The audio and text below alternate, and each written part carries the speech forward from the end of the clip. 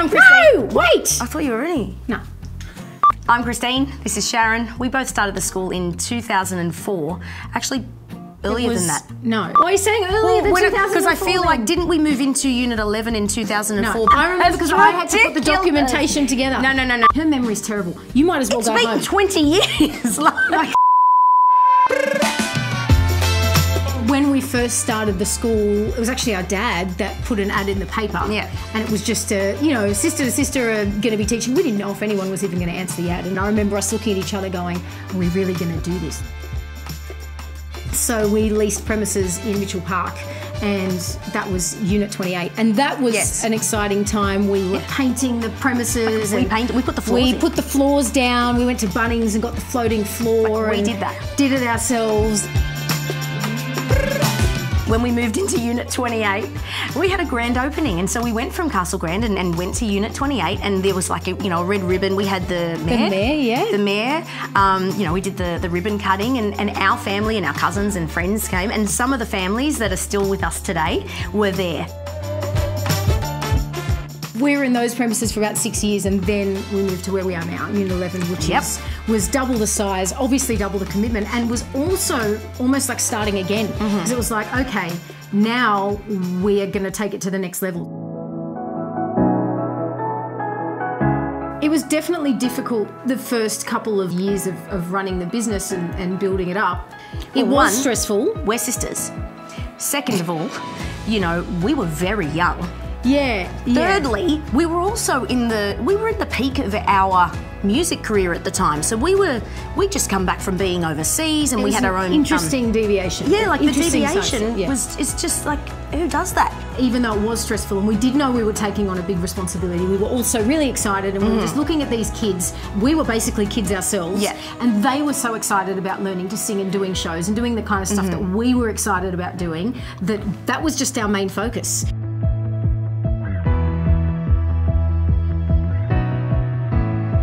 My name is Tia.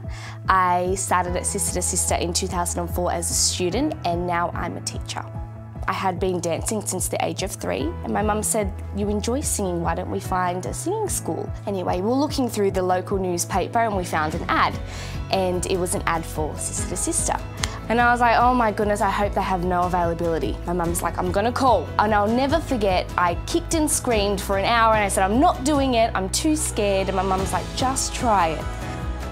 I do remember that day.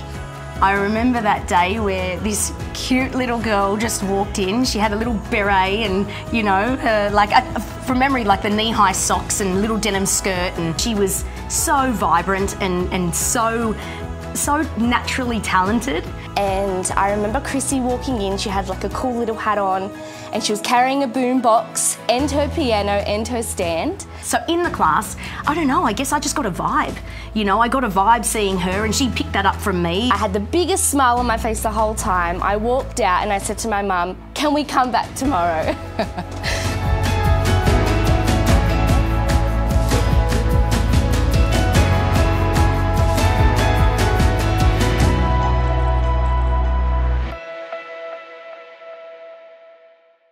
I'm JC, and I've been at the school since about 2013. I teach piano and saxophone, and I do some vocal ensembles as well. We've got our big showcase that happens at the end of the year, which is, open mic times a million, because now we've got all the big production and the lights and the full live band and everything else that's going on, choreographies and stuff.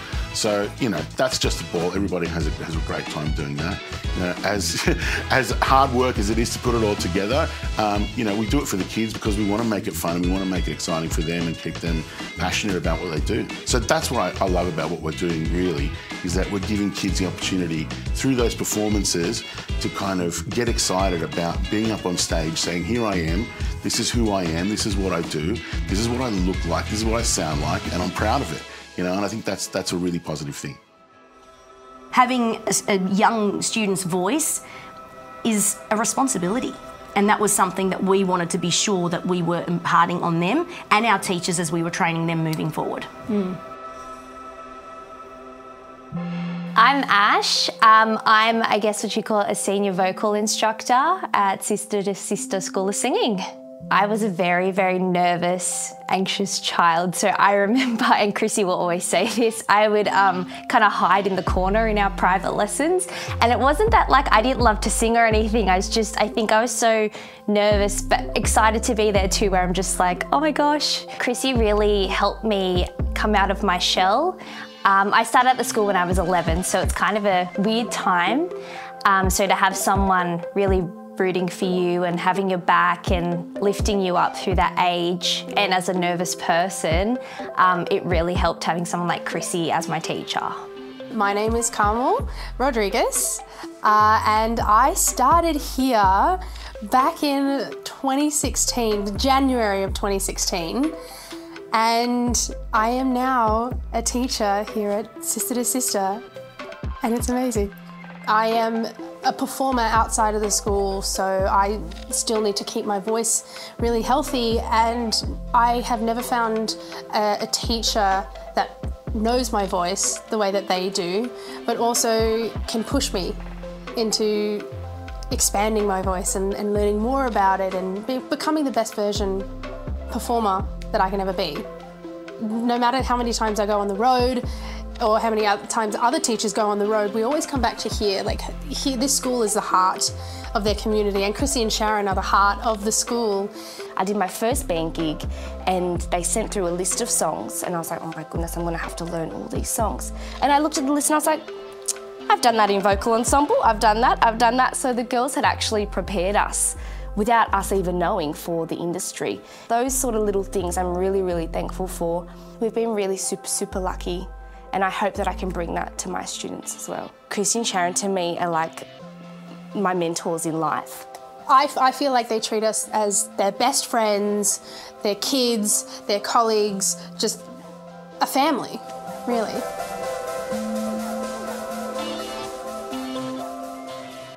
Oh, sorry.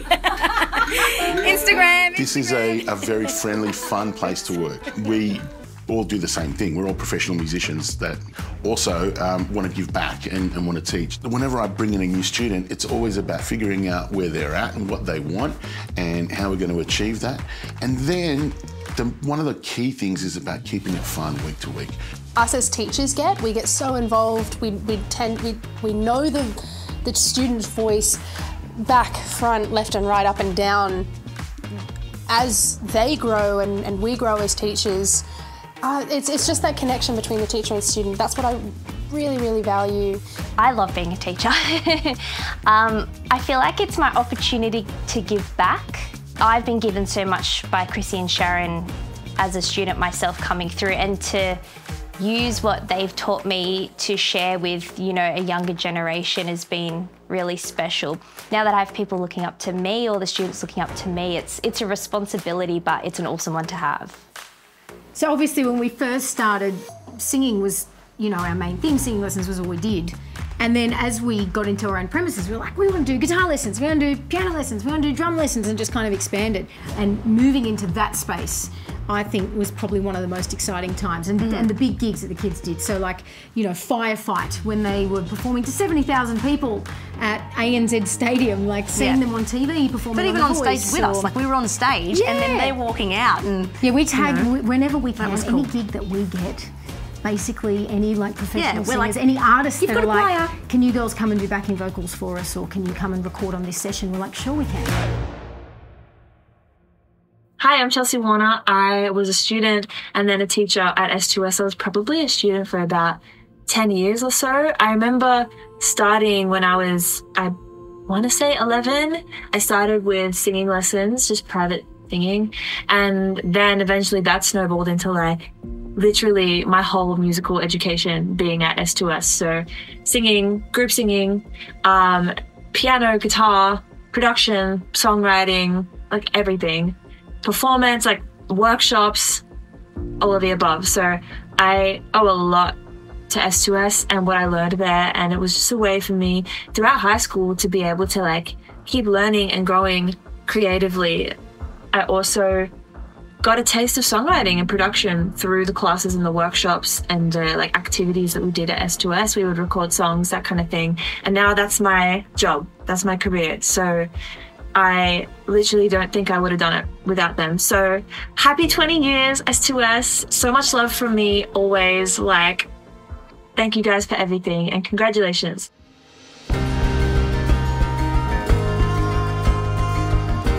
It's a huge achievement. I'm so proud of the girls. I'm not surprised though, if that makes sense, that it has been going on for 20 years. They've worked really hard and they've developed such a community here.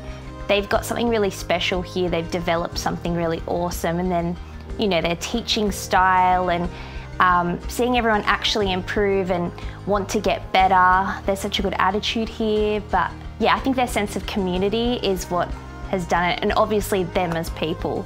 I just want to say to Sharon and Chrissy, thank you so much for putting in all the effort to make this place amazing. You guys are amazing, and here's to another 20 years. This school's the best. This school's, I can't leave. I can never leave. It's the friendships that have formed, that's what gives me the goosebumps. We are maybe a little bit more mature than we were 20 years ago, maybe not. Like, you know, sometimes running a business with a family member and working as intimately as we do together. And 2 women.